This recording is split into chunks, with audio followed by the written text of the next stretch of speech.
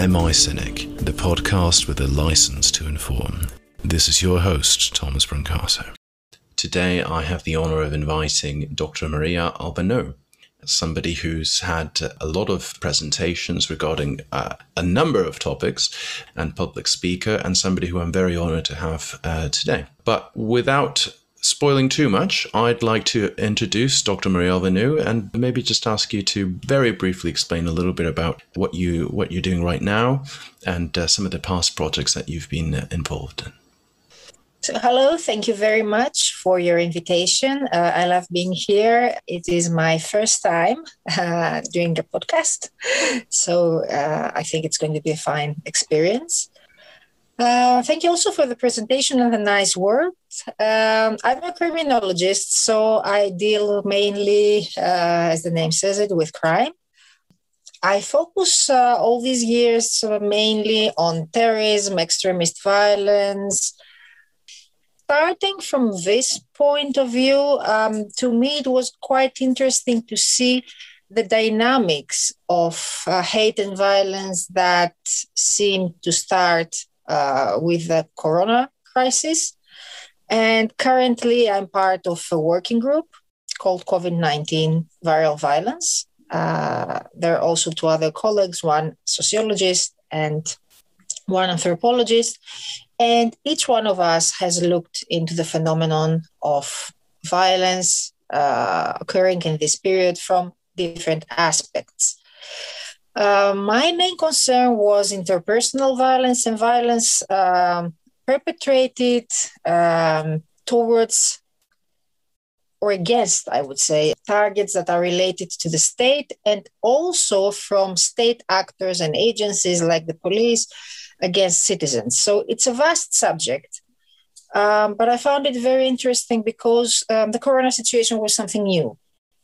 And all of a sudden, it was not just a medical emergency, but it was something that began to be translated also into the behavior of everyday people. It was a challenge to see how these behaviors showed a dynamic to violence. And again, I think my first interest and instinct to this situation was to see how all the new laws and measures regarding, fighting the coronavirus would influence human behavior and the relationship between state and citizen. The first part of what I'd like to talk about actually related to the last episode of this podcast regarding to Afghanistan. And I say this because your work frequently touches on hate crimes, discrimination, anti-equality, and mental health.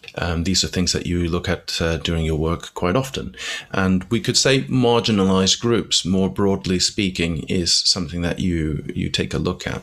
And this also relates back to Afghanistan in many ways, specifically to a leadership program that you did in February of this year called Afghans for Progressive Thinking.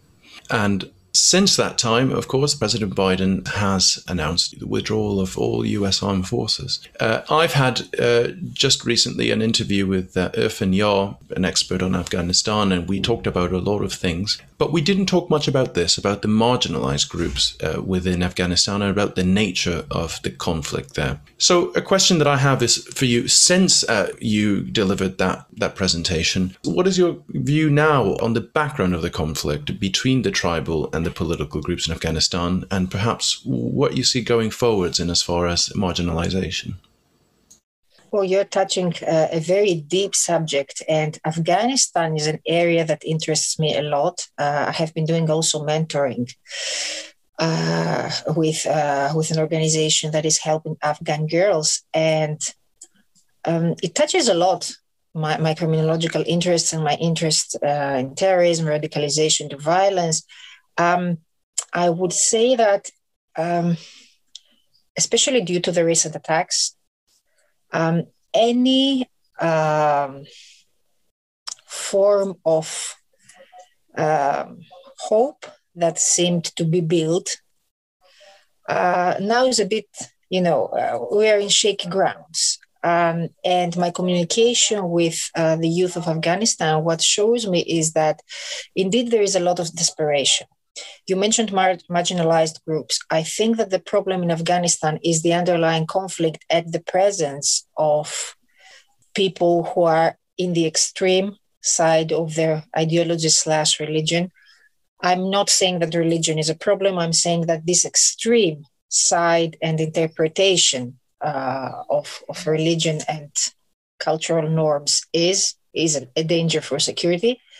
And although one wants to be an optimist, the feedback that I had also during my presentation was that, yes, okay, all this advice coming from the West about trying to find a common line, trying to enforce principles of mediation, again, trying to find the best interest and communicating with the other side. Do they work in our environment? And of course, as a scholar and in principle, you try to find ways to convince people that, yes, the principles of peace and mediation can apply.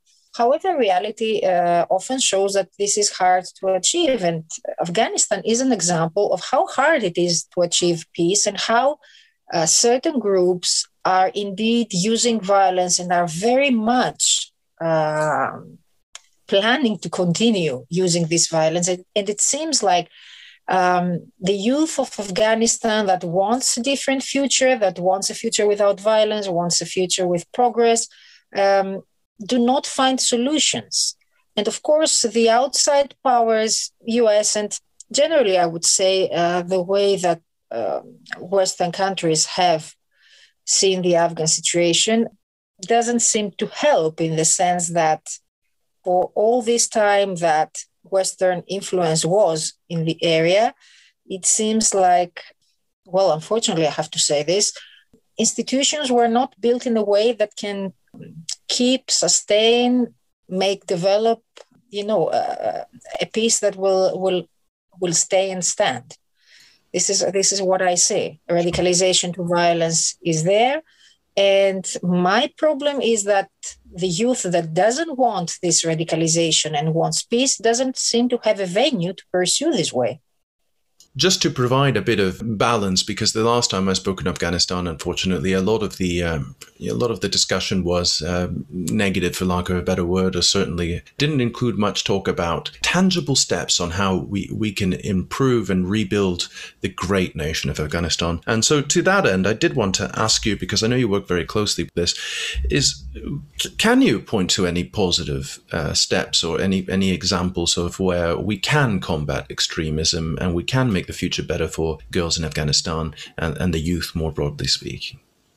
Empowerment of women is always a great step, and giving opportunities. And this is something that, to be honest, I see that the West is trying to help with. For example, there are scholarships, there are programs for girls in Afghanistan to go study abroad. The thing is, how many of these girls are going to return back to Afghanistan in order to be part of this changing force for the country? Because when all these problems are present there, the moment that you have a chance to leave this place, the moment that you have a chance to have a better future, I doubt whether you're going to return there and subject your life and your family even into the danger of, a new bombing and losing your life. So yes, empowering women is a step. We see lots of programs like that, education for women. However, this is why I have lost a bit of my optimism, in the sense that unless there is a way to combat also the tribes that use violence, and here it's definitely a security issue with a strict sense, all the other steps, which of course are positive, may not be that effective. I know girls, I have contacts in Afghanistan, girls who get educated, who will leave now in the United States. Will they return? Should they return? Someone is thinking also about this. The role of women generally in society, the moment that we have progression and development in that area, usually also society begins to be more inclusive. On the other hand, those tribes who have all these fundamentalist ideas, the minute they see moves like this, it's when they decide to act more, because they want to protect the status that they know. Right, and that's where the politics and the religious extremism gets involved in it all. What did the West do until now? I mean, let's count the years that we have all this foreign influence in Afghanistan. What is the result?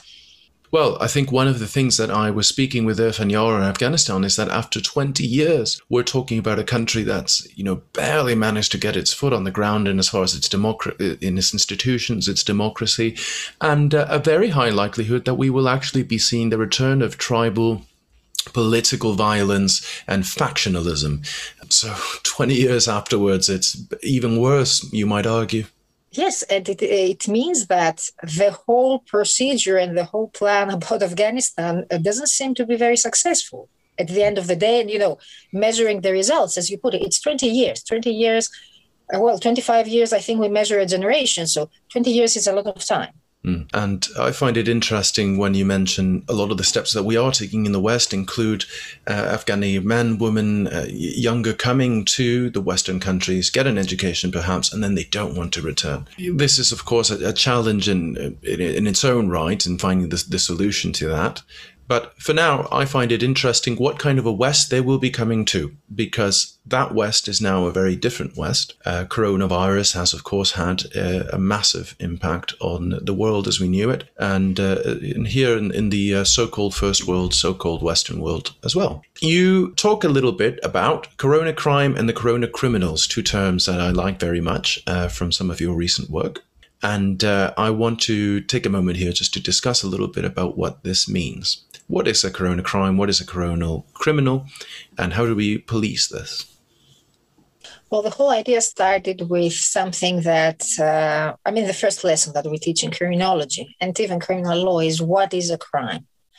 And yes, there is this legalistic approach that crime is whatever is prohibited by law. However, crime is also a social construction. And in order for the punishment of crime to have also some legitimacy inside society, this notion of crime should equal a very, let's say, antisocial behavior. And to the average person, to be honest, this antisocial behavior usually equates to violence. So let's think not as criminologists, not as experts in crime, but as the average person. Listening to the word criminal or crime, rape, homicide, burglary, all these things come to mind, okay? So let's say administrative laws that prohibit certain kinds of behavior do not come to mind. So for example, I will use case studies from Greek reality, but I expect that people can relate also with examples from their own countries. So there are some administrative laws in Greece that regard how loud you can have your music, and there are some administrative, punishments about that.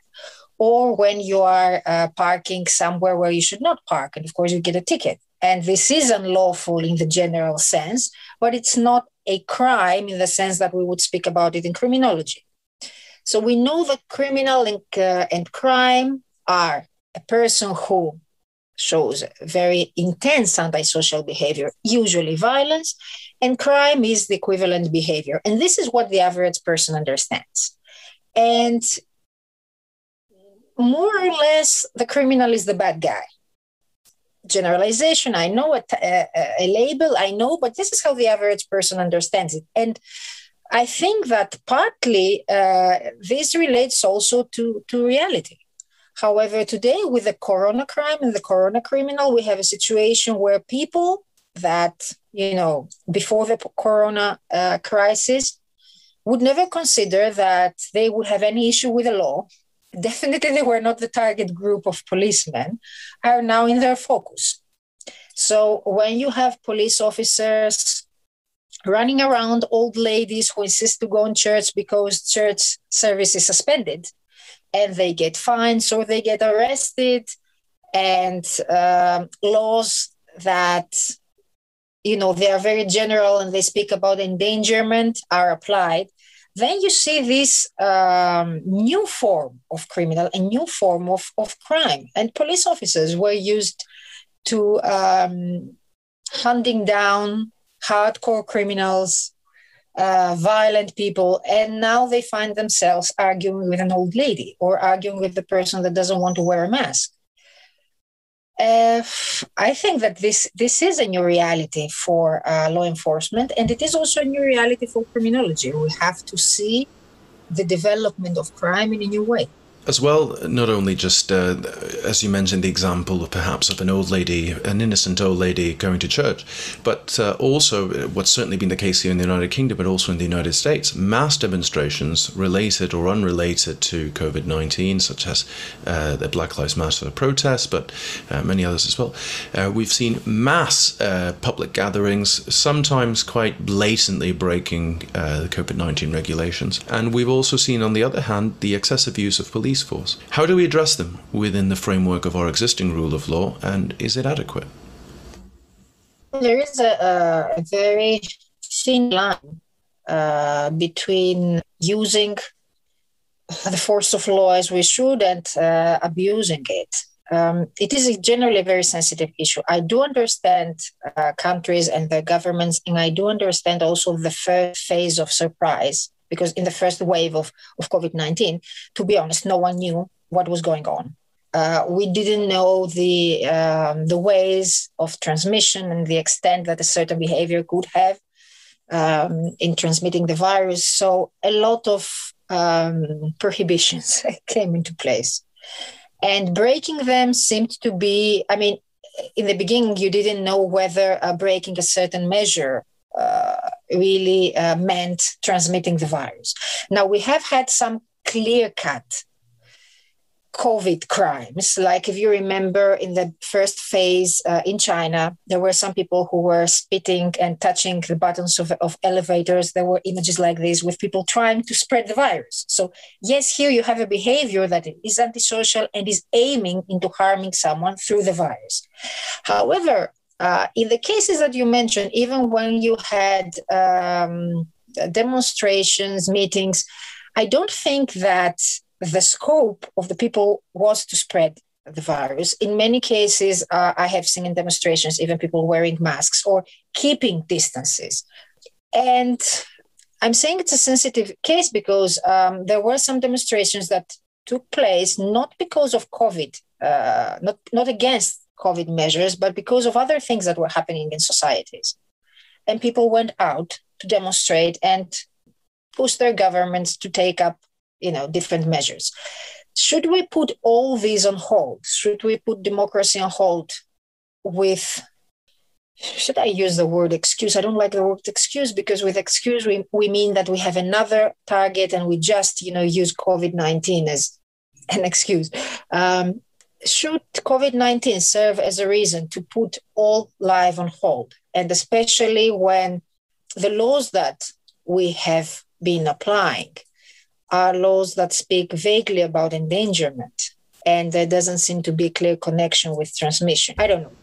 And I find it very interesting, Maria, how many authoritarian governments around the world don't even have to ask themselves this question. I mean, for countries like the United Kingdom, Greece, United States, this is such an important... Do we put democracy on hold? And how on earth do we do that legally? Because, we have very firmly entrenched systems to prevent taking, radical measures from one day to the next. And usually these are very controlled procedures, such as, passing emergency regulations or declaring an emergency state. Other countries like Russia and China, maybe, they either don't have these systems in place or they don't really care too much about them. And their response to COVID has been, you could even argue, a lot quicker, if not necessarily a lot more effective. I think that's a separate question.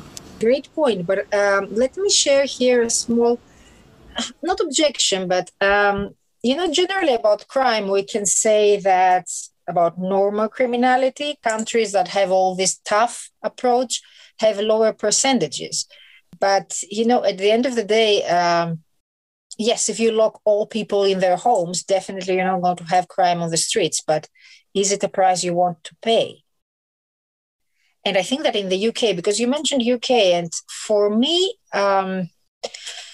part of the problem was not measures having to do with the spread of the virus, but measures that had to do with disciplining people. Like, I never understood why in countries like Greece, the point was not whether you should exit your home or not, but sending the SMS to the competent authority and writing all those self-certification forms in order to be out. So if you send an SMS, the virus doesn't transmit, but if you don't send it, it transmits. These things that had to do with certain ways that the measures were enforced. I think this was a problem, and it was in other countries too.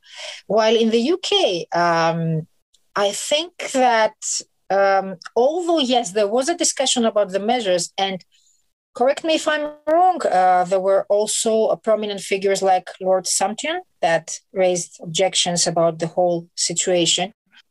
I believe that people had more of a say, and they were more able to, at least this was my perception, but please correct me if I'm wrong, that they were more allowed to exercise their freedoms during this period. I would certainly agree with you on that one. I think a generalization that can be made is that it took a longer time for the established Western democracies to adapt to the challenge. But now, 1 year into this, we can clearly see that, with the vaccine rollouts in particular, we're catching up quickly and making a lot more progress. But I do think that compared with other regimes, like China was able to pretty much isolate and quarantine large cities like Wuhan very quickly on. However, I'm not sure how they're doing now. I haven't read the latest reports. I'm not sure if I trust the latest reports coming from China, because a lot of the official communication seems to suggest that the crisis is over in China, but I don't know if this is true. What I can say, though, is that in the United Kingdom's case, it was an awkward process to get everything legally, socially, and policing-wise. Now, especially, is a very weird time because, we've come pre-vaccine from a time in which it was common in the news to be corona shaming, and you would have, a university student having a party and being fined large, up to £10,000, and that being displayed on the news. And there was a social demonstration made of it on the news channels, and I haven't heard much of that lately on the news. I think now, as we're nearing a higher threshold of the population being vaccinated, it's suddenly less worrying that people are perhaps infringing these rules, although I couldn't say for certain.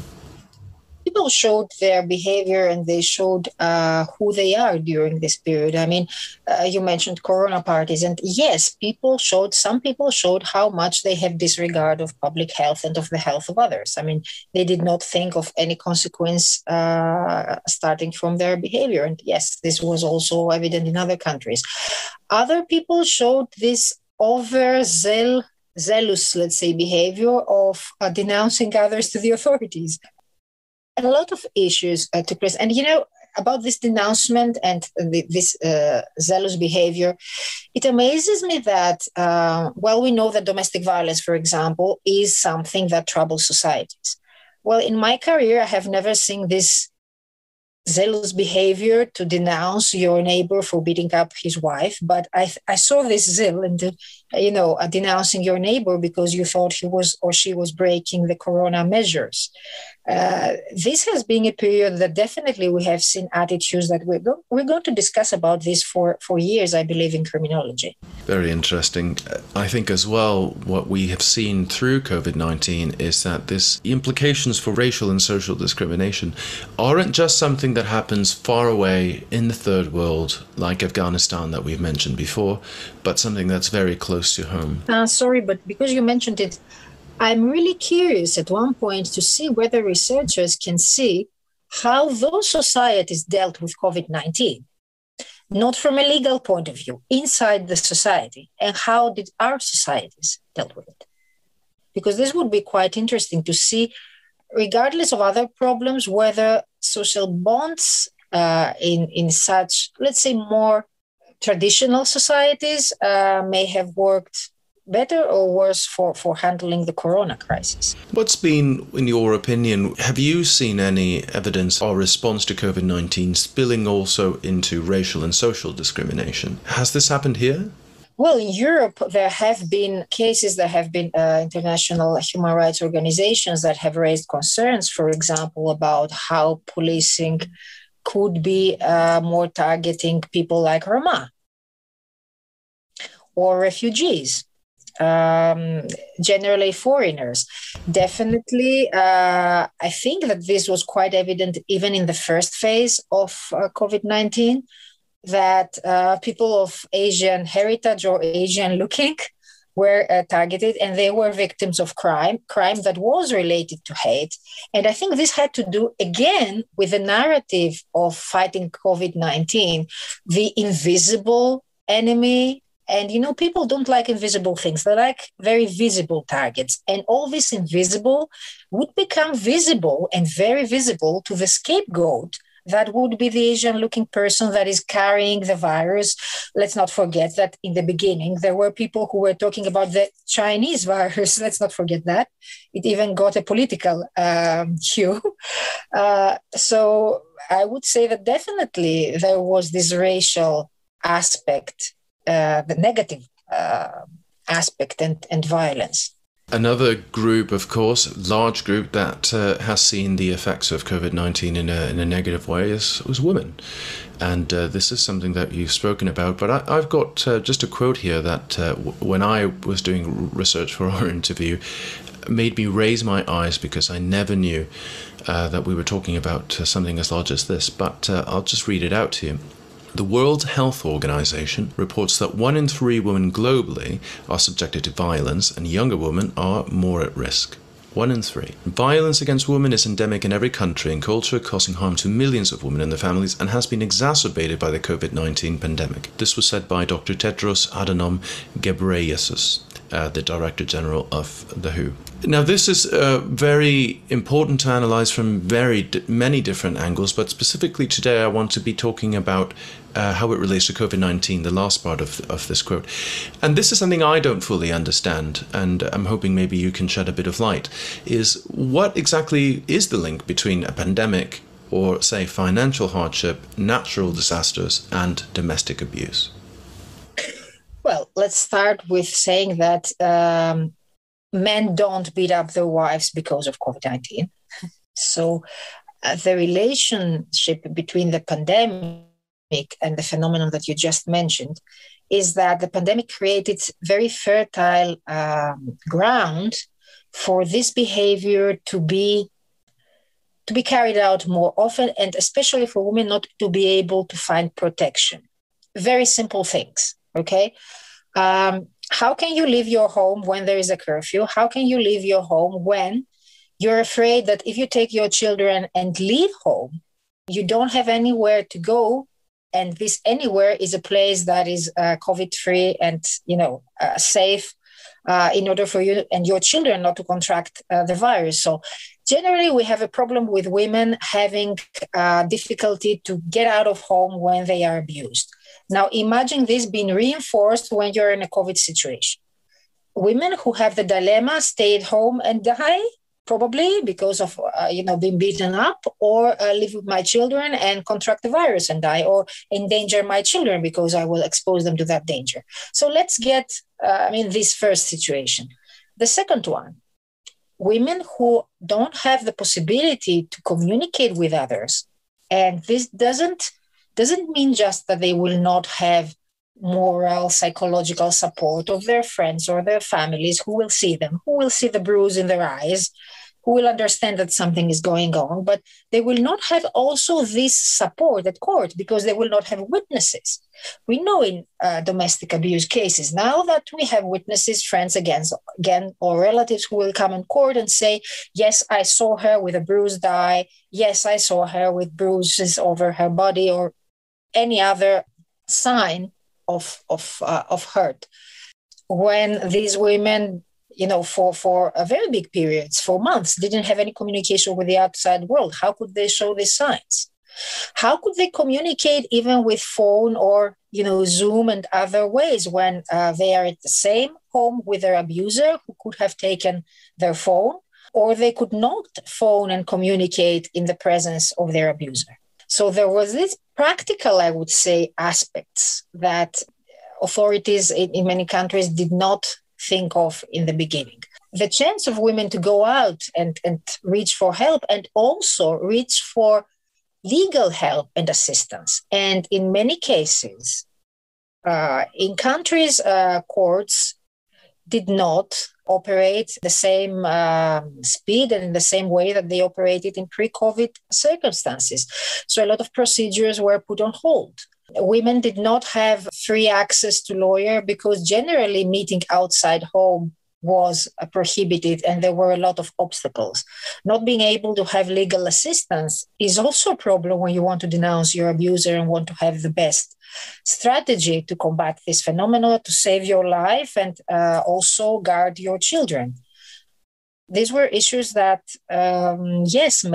made domestic abuse more easy. I don't know if it is more often, because generally with the statistics and domestic abuse, we have problems. We have dark number. We don't know how large dark number can be. And dark number means the cases that are not denounced for many reasons. I think that one of the positive things is that because of quotes like the ones you mentioned, people started to think more about domestic abuse. And I think it's an incredibly important thing to be talking about and be thinking about. And that's why I want to give you the platform today to speak about this. Will we be thinking about it after COVID-19? This is a question that bothers me. And also some of the positions that I have seen, and unfortunately, even from people who are in the spotlight, who actually connected domestic abuse with being frustrated from the situation of the measures. So it's like men are frustrated because they had to stay at home and they beat up their wives. And it doesn't work this way. Or advice like take a walk or even break the measures if it will help you not to beat up your wife. So it's like the solution to domestic abuse is a man taking a walk. It's simplistic. What I found staggering and outrageous, really, is that the problem is not COVID itself, but rather that our response to COVID has been, to keep more people at home, lessen chances for women to be able to report the crimes or have a network, speak to people. So in a way, what we're saying is that it's not COVID itself, but a problem that is already in our environment, is endemic in our environment. And I think if it was a depressing realization, it would have to be that. Sorry to interrupt, but because you have mentioned Afghanistan a lot of times, and for many people, this area of the world is like, the world that is not progressive and the world that women face problems. And I think COVID-19 brought into service the fact that women get victimized in very modern and developed countries. And I think this was shocking to some people too. It doesn't happen to Afghanistan. It doesn't happen to Saudi Arabia. Yes, it happens to the UK. It happens to Spain. It happens to Italy. It happens to Greece. And the more important realization is that it will continue to happen after COVID. So what can we learn from this, and what can governments do from a legal perspective to help women now under this extreme situation in COVID and afterwards when COVID hopefully is behind us? In many countries, I would say that the problem is not legal in the sense that pre-COVID period, the measures and the legislation was drafted in ways that theoretically there are ways for women to denounce their abuser. The problem here lies more with society, stereotyping. I mean, if we move on from the COVID period, that yes, we know that there are those standard situations that we mentioned before, but I believe that we are moving into a new phase. There are no more restrictions in many countries, or they are getting more easy, so women will have access again into social life. So the question is, how can we battle? How can we tackle this phenomenon? And I think that we should start with society. There are still stereotypes. There are still problems with women being able to stand on their own feet, being independent financially, being able to carry out their lives without having to achieve goals that society wants them to achieve.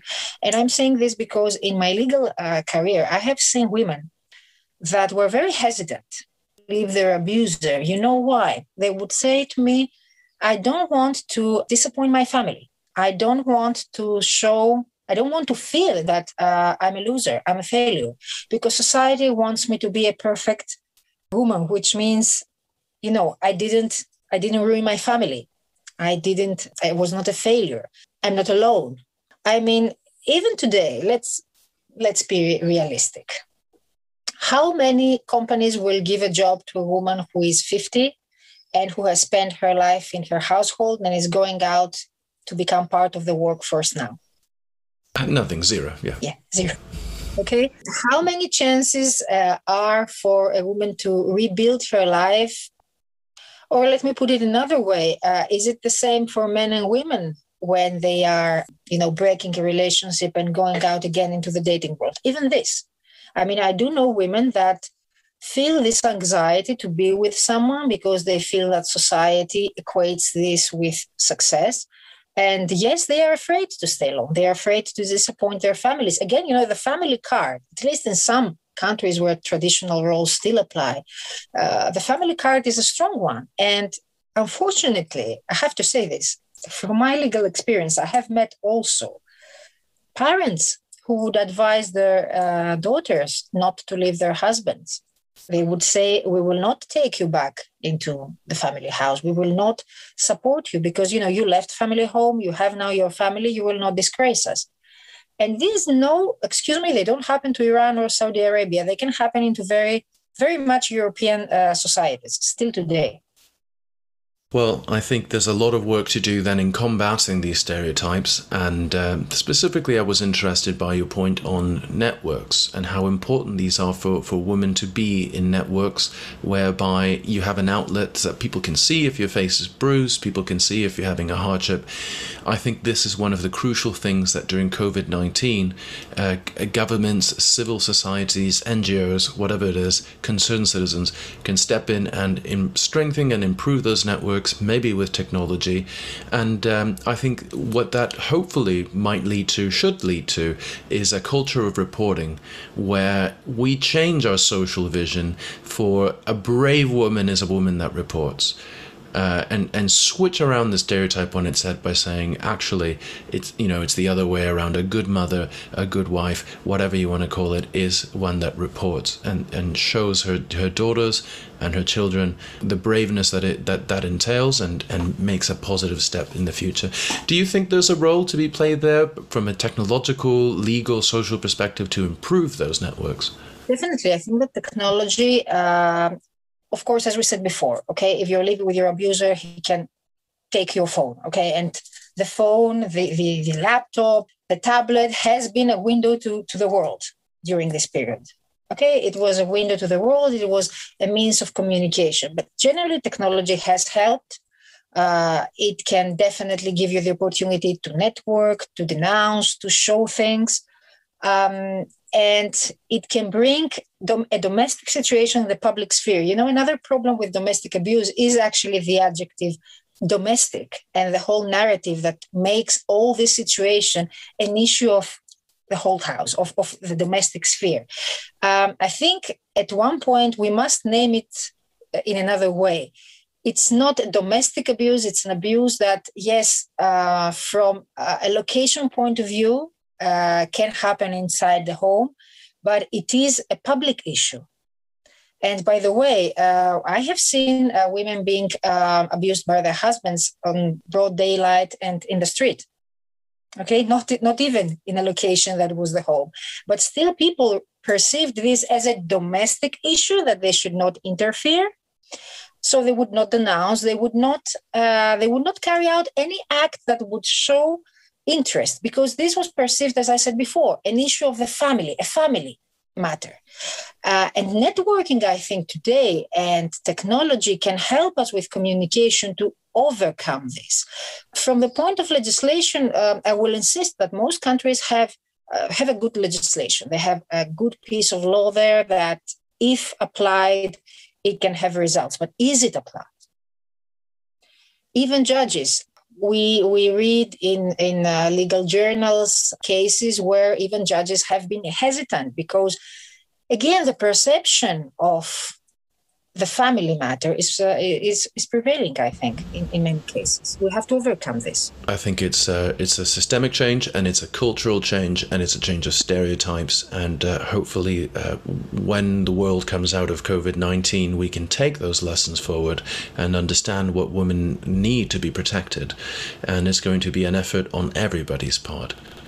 We know that there is also male victimization, and in male victimization, in domestic abuse, things are even more hard because the male stereotype of a strong man who should not complain, of course, for being abused by his wife. This is also a problem. It is a problem when you hear of police officers laughing when someone is denouncing that he has been hit by his wife, and it's perceived as a joke.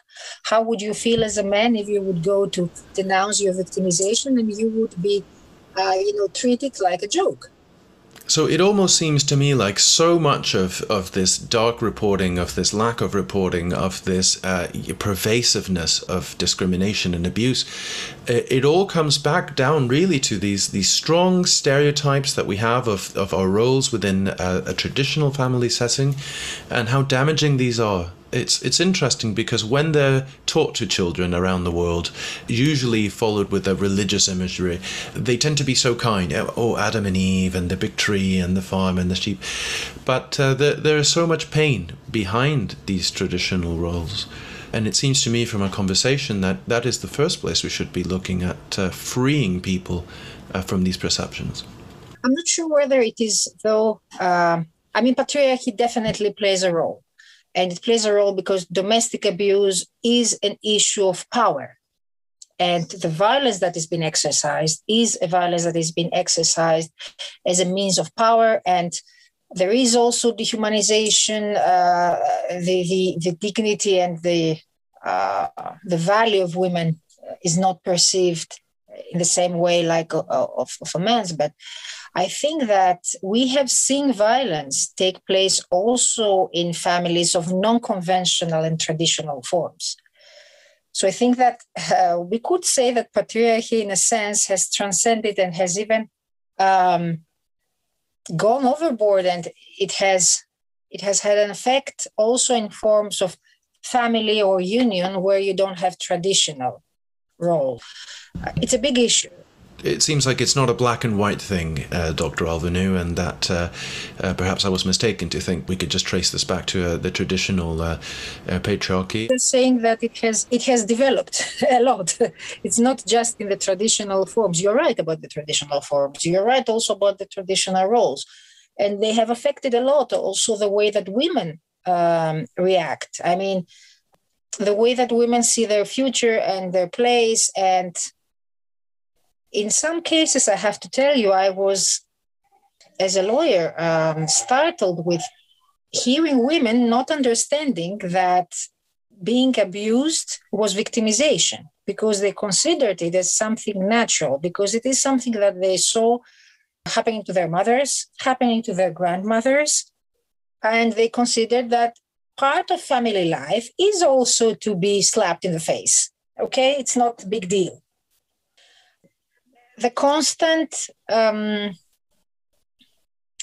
efforts of the man to steal, to rob a woman from her dignity was not perceived as something strange. And because you mentioned networking, one of the steps that has not been highlighted enough, and it is a step that usually abusers take before the actual physical victimization, is cutting the network, cutting any support net around the person.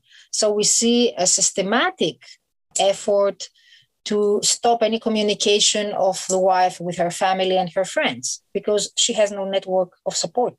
Well, it seems to me that this is a far-reaching problem, and it goes back all the way to the very heart, the very root of humanity. If COVID will not wake up the world to the abuse and the pain and the inequality and the discrimination of marginalised groups, what will? How do we get there? Well, if we see cases in countries like, and we see definitely, unfortunately, we see cases in Turkey, cases in Europe, in a more rare percentage, but we do see them also, cases that end up in blood. And recently in Greece, we had a case like that. I think, unfortunately, societies seem to wake up when it's too late for certain people, when they see cases that ended in death, when they see cases that ended up also in a woman, at a stage, even killing her husband in self-defense.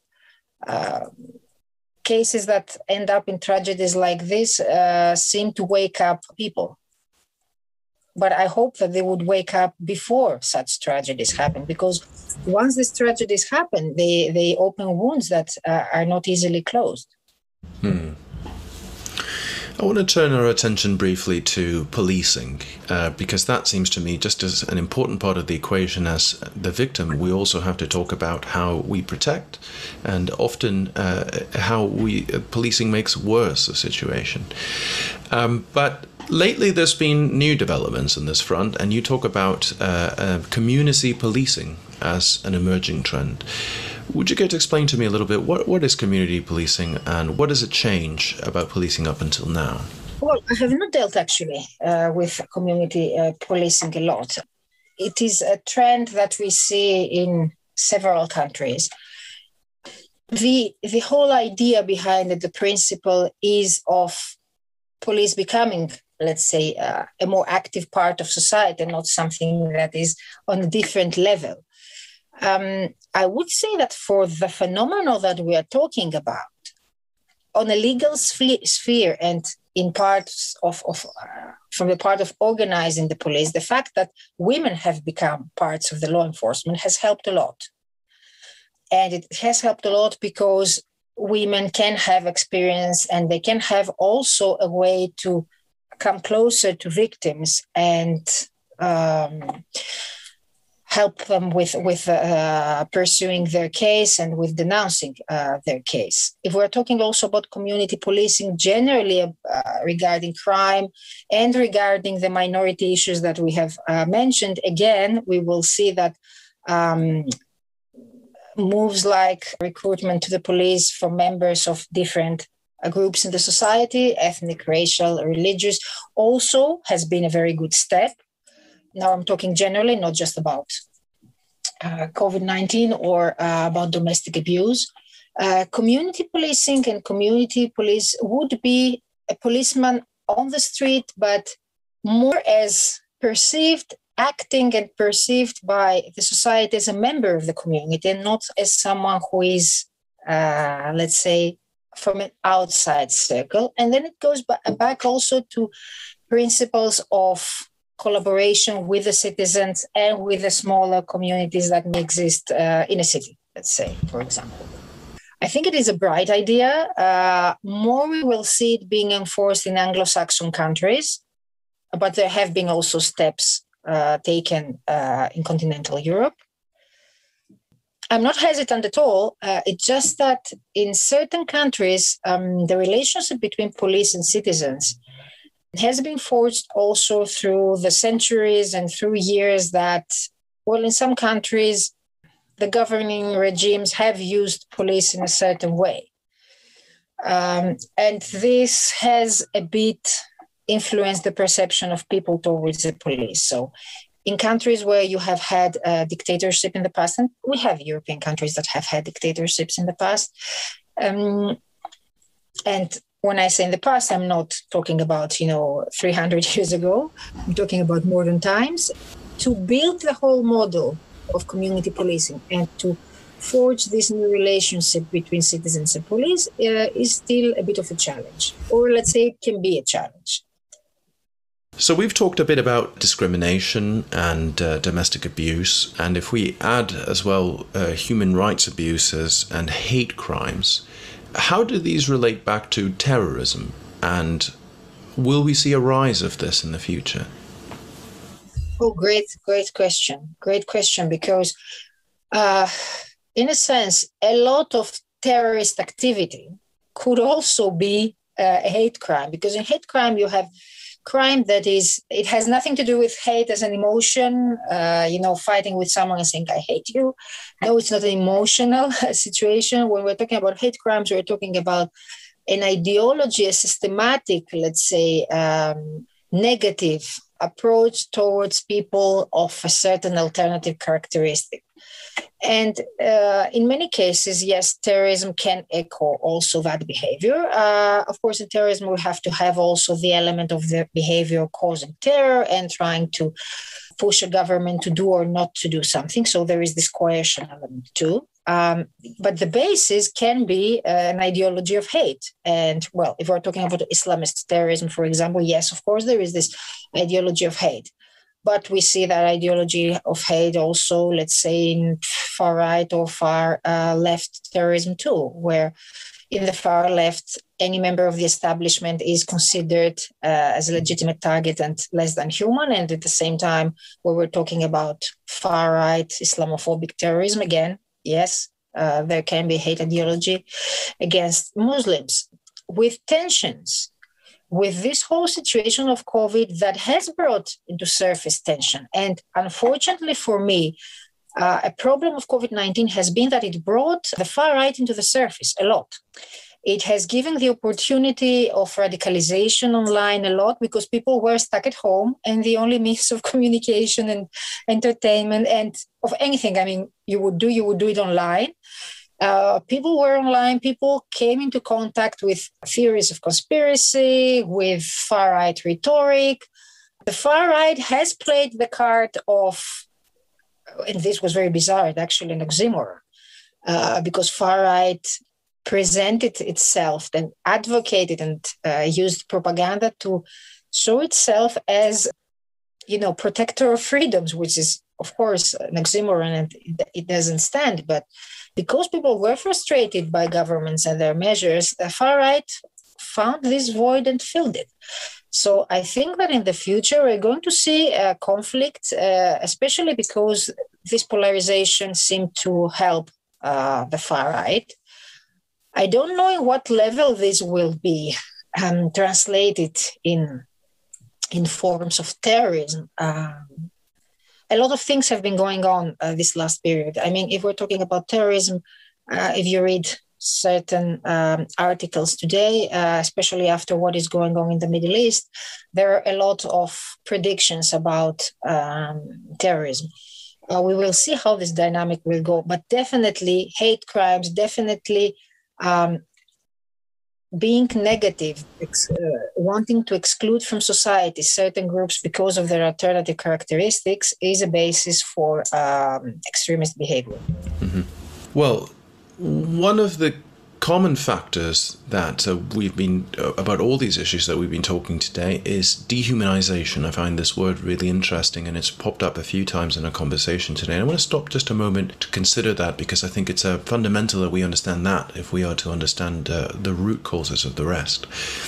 And as far as that goes, I wonder how we can relate it back to the presentations and what you've learned at the INADR mediation tournament this year in Tbilisi, Georgia.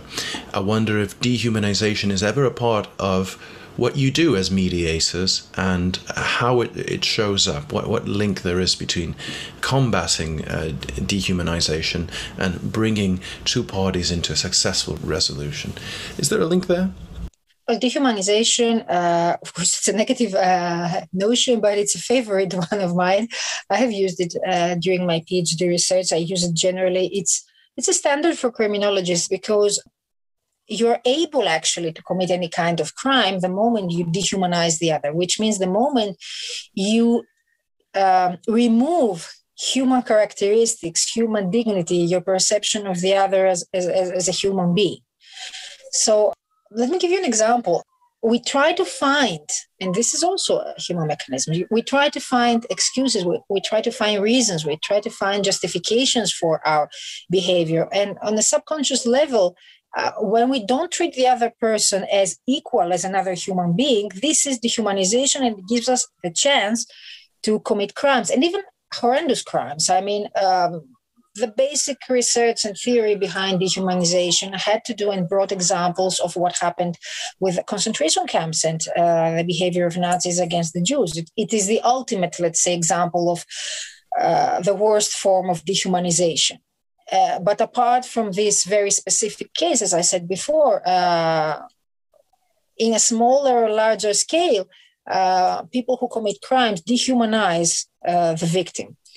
And rehumanization is something that we attempt to do also when we mediate. So we try to make the two parts think of the other part as of equal value, of human value. If you and I have a difference, and I consider you of a lesser value, of less of a human, so you don't have the same rights like I do on that case, we will never find a solution.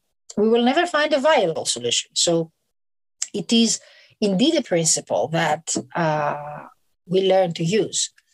And it has to do also with understanding. Well, empathy may be a very strong word, but we need a level of empathy. And empathy is part of, you cannot feel empathy and dehumanize at the same time. Okay. That makes perfect sense to me. Well, I find it interesting, of course, that this mediation tournament was held in Tbilisi in Georgia because, of course, the Nagorno-Karabakh region has come under a lot of focus lately, in between Georgia and Azerbaijan, the conflicts that are happening there as we speak. But also we can add to that list Israel-Palestine. But also we can add, I'm sure, Greece and Turkey, not something that is immediately at any kind of armed conflict, but there are tensions there, and there are many other countries that have tensions. So going back to this topic about mediation, how important is it to talk about re-humanization when we are talking at the state level? Mediation is very important, not just for interpersonal relations. I mean, it was a law school tournament, so basically it would be mediation between parts in a civil dispute, but mediation principles are there for international disputes and for situation between countries, as you mentioned them. And we could all learn. It's the same, actually, principles that apply.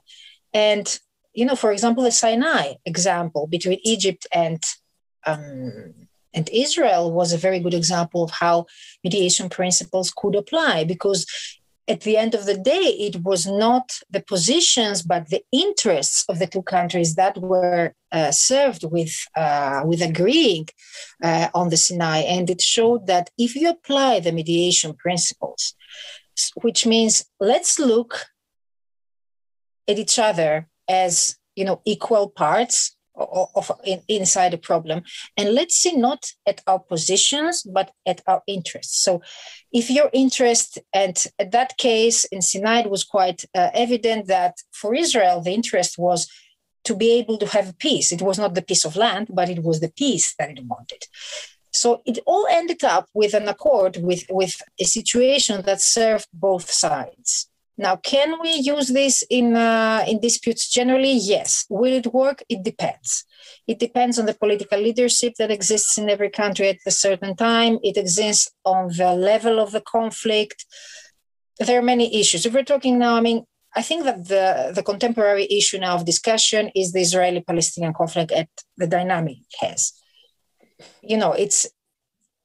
It's the situation where definitely we need rehumanization. We need sides to understand that the other side is also human. But there are also other parameters to be taken into account. So, for example, if you have two parts that agree and they, apply the principles of rehumanization, and they try to reach one another and they try to reach a viable solution, the problem that usually arises is what happens with groups in both sides that are on the extreme and will carry out definitely an act that will endanger the accord, that will endanger the agreement. And I think that also in mediation, one of the things that we try to take into account when, as mediators, we are trying to help the two parts reach an agreement is trying to see whether in every side there are other people, other entities that will jeopardize the agreement, that will jeopardize this empathy, this rehumanization, all the elements that went well in order to reach an agreement. And I think that the problem in most countries, and if we're talking about international level, is this, that even if governments, even if the majority agrees and shows all the steps of rehumanization, blah, blah, blah, what happens when there is even a small group inside them that will jeopardize this agreement, will carry out, let's say, a terror attack? We know in the past, in the Israeli-Palestinian conflict, whenever an agreement was soon to be reached, an attack took place. And it could take place also from the Israeli side or from the Palestinian side. It didn't matter.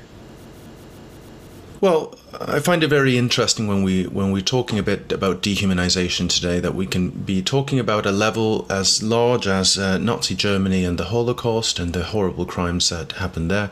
But we could be talking about something very, very small scale, like a man hitting his wife who's unable to report it.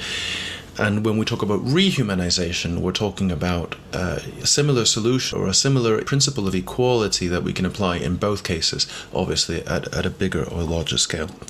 But I think one interesting thing that we've seen last year with COVID-19 and the pandemic is that it has shown the entire world the fragility of humans and the commonality of humans. This virus can affect any of us and has devastated all of us in different ways. And I think this is very interesting. This pandemic, that as horrible as it is, has also maybe shown us how similar we are as a species. And so my last question for you today, Maria, is this experience that we have had of the pandemic, will it be a rehumanizing action? And can we see a more human tomorrow after this? I'm an optimist and a pessimist at the same time. I am a doctor of science, but a woman of faith. So as a woman of faith, as a Christian, I always have this optimistic belief and a belief in the good of humanity. However, as a person of science and watching what is going on around me, I have to say that this pandemic has shown, yes, as you said before, the fragility of all, how we are all susceptible to this virus, but at the same time, it showed how still there is injustice, and also still in the pursuit of, let's say, health and fighting this virus, there are divisions. For example, what will happen to the countries that are poor and don't have access to vaccines? Are we heading into societies in a world with privileged who have access to health and continents that will not because they are poor? I'm not that optimistic that we woke up because of this pandemic. This pandemic, on the contrary, has shown to us, it has shown reality, all the problems that we face because of our behavior. No, I don't see us waking up. Again, the vaccine issue and the whole talk, the whole debate about the medical costs and how this access to therapy for some countries and its people who are poor is a problem, is still a problem, for me shows that we have not learned our lesson. And we have not learned our lesson when there are some, guesses that, after COVID-19, other distractions and challenges, even from an environmental point of view, could face the Earth.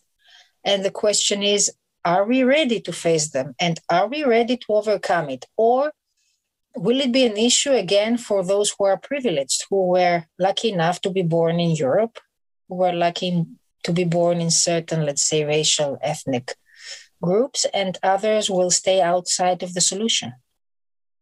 Well, certainly more questions than answers, but I want to thank you for raising these very important questions, and that will unfortunately conclude our conversation today. Thank you very much for your invitation. A big thank you to your listeners. I very much hope that we can get around to answering or trying to answer some of these questions for our next episode. But for now, Dr. Maria Alvanou, thank you so much for your time, your thoughts, your consideration, and your cutting commentary. And I certainly hope to have you on the show again. And I hope you'll stay with us for the next episodes that we've got planned. Please remember to follow us on LinkedIn, Facebook, YouTube, and more. And of course, to check out our website for the latest episodes. Thank you so much and have a great day.